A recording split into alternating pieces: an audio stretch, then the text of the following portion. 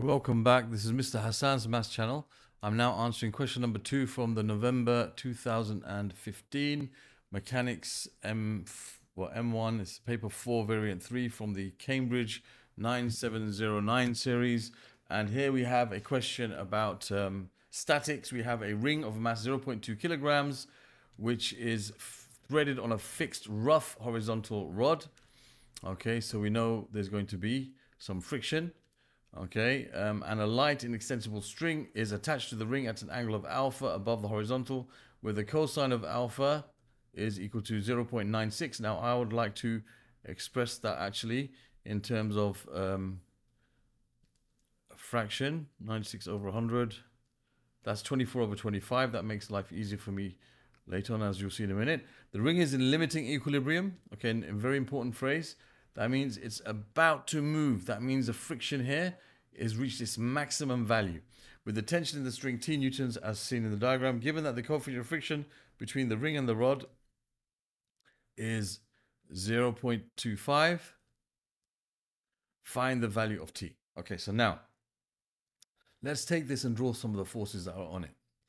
Okay, just to get it everything clear. So I'm just going to put this diagram out here so we can see a bit clearer. So it's got a mass of 0.2 kilograms. So for sure, that has to act vertically downwards. Its weight, which is going to be 0.2 G. And we're going to take G as 10, so that'll be 2 newtons downwards. Okay, then we have the reaction force, which at the moment, I'm not going to mark it in. All right, the reaction force could either be acting upwards, okay, or it could be acting downwards. Which way? We're not sure right now. Okay, but we're going to find out in a minute. All right, then we have the component of the tension acting in the direction parallel to the plane or parallel to the rod, and also perpendicular to the rod. Okay, so the component parallel to the rod is going to be T times, you're going into the angle, so cosine alpha, and perpendicular to the rod is going to be vertical component of this, which is going to be away from the angle, T times sine alpha. You can think of it as this is the adjacent side of this little triangle here, and this is like the opposite side. And of course, you're going to have friction acting, which is going to act in a direction which is opposing the motion that will take place. If there was no friction, then of course the ring would move this way. So you have friction and it's reached its maximum possible value because it's in limiting equilibrium, and we know the maximum possible value of friction in a situation is equal to mu times r, and we know mu is 0.25, so that's 0.25 times r. That's F max. Okay, so those are the forces acting on this, including the reaction force, which either acts up or down. We're gonna try to figure out which way it acts in a minute to make sure. All right, so what I'm going to do here is I'm going to resolve the forces acting horizontally and vertically. So horizontally, we have T times cosine alpha equals F max. And we know F max is mu r, so we have T. Well, let me just also work out something else. Now we know cosine alpha is 24 over 25, which is, as I told us, 0.96. So I'll write 0.96 T equals 0.25 r. Okay, so what I can say is T is going to be 0.25 over 0.96. 0.25 divided by 0.96. That gives you 25 over 96. Okay, what about 0.96 divided by 0.25? Do the other way around for something else. Okay, so what I'll do first is I'll write R in terms of T. So R is 3.5 T. I'm going to do it that way better. That's better, as you'll see in a minute. So I'll find what R is. So I can say R is going to be 0.96 over 0.25 times T. So therefore, you can say R is equal to 3.84 times T. That's what we just did there. So I just divided both sides by 0.96. R equals 3.84 T. So I know the value of R, okay? Whether it's positive or negative, we're going to work out in a minute, right? Now we're going to resolve the forces vertically. And this is where we'll be able to tell what's happening. So we got upwards, we got T times the sine of alpha. And we've also got 0.2 G acting in the other direction. So 0.2 G is going to be 2 newtons. Okay, now I'm going to first find out what sine alpha is. We know that cosine alpha is 24 over 5, 24 over 25. So if that's alpha, cosine of alpha is adjacent over hypotenuse, and the opposite side is going to be 25 squared minus 24 squared, okay, which will give us 25 squared minus 24 squared, which gives us 49. So square root of 49 is 7, so that's going to be 7 here.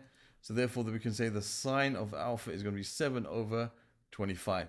Okay, so 7 over 25, let's write that as a decimal. That gives us 0.28. So we can say sine of alpha is 0.28. Okay, so we can use that. So I can say that 0.28t, and on this side we're going to have 2 newtons. Now, I know that R is equal to 3.84t. And I know that the value of t has to be positive. The value of t has to be positive. I've taken right as positive.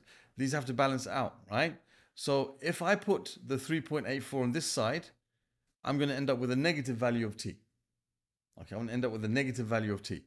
If I put the 3.84 on this side, if the reaction is acting in the same way as the weight, which would be down, okay, then I'd put 3.84 on this side, and then I'll get a negative value for t. All right, so therefore I must put the r on this side so that it balances out. So this is going to be 3.84t. I know now I'm going to have a positive value of t, which makes sense. Okay, so then that's going to give me 0.28 plus 3.84. Okay, that's going to give me 103 over 25, 4.12. T equals 2 newtons. So T equals 2 divided by 4.12. So T is equal to 2 divided by my answer, which gives you 50 over 103, which is 0.4543, 0.485. 43 goes on. So therefore we can say the tension to 3SF is 0.485 newtons. Okay, now if I had put the 3.84 on this side, just imagine I had done that.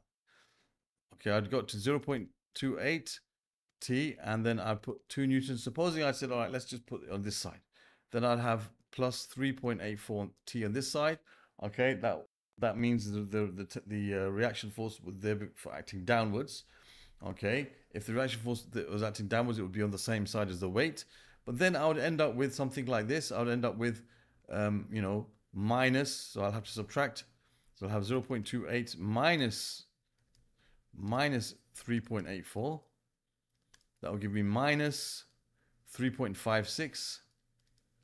T equals 2. So T will therefore be a negative value. Okay, T2 divided by minus 3.56. Okay, so you'd end up with a negative value, 2 divided by answer, which will give you something which doesn't make sense. Okay, that will give you something that's wrong.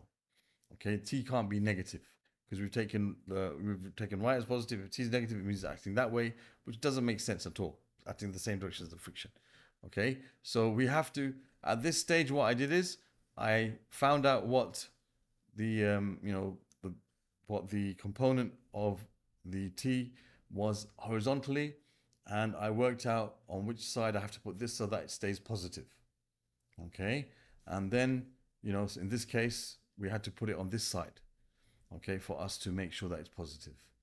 Right, if I put it on that side like we did there, our answer comes out something that doesn't make sense. Okay, so once you found what R is in terms of T, and you know what the component of T is in terms of T, getting on horizontally, so you can try to put the R on the side such that you'll end up with a positive value for T. Okay, your T will end up as a positive answer. Okay, so that's how you can figure out where to put this. Okay, and I hope that was clear. All right, some people confuse, how do I draw the R? I didn't draw in the beginning. I worked out at the end, it must be on the side of the tension up there, okay, for it to balance out. If I put it down there, then it messes up the whole equation. You end up with a negative value for T, so it messes up. So once you got to this stage, I didn't put the R there until the end.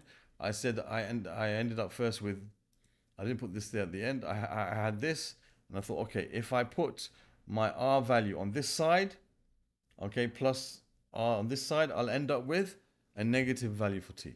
So then once I got to this stage, I said, all right, I must put this on this side. So such that it's going to be, the T will give us a positive value.